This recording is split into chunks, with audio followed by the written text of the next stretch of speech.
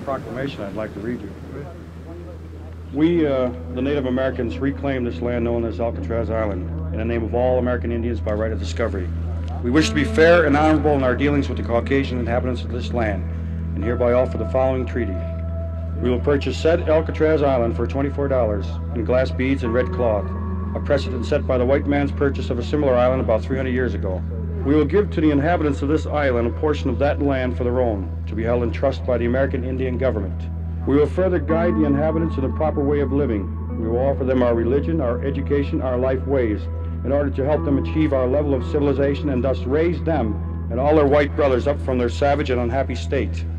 We offer this treaty in good faith and wish to be fair and honorable in our dealings with all white men. In the name of all Indians, therefore, we reclaim this land for our Indian nations. For all these reasons, we feel this claim is just and proper, and that this land should rightfully be granted to us for as long as the river shall run and the sun shall shine. Signed, Indians of all tribes, November 1969, San Francisco,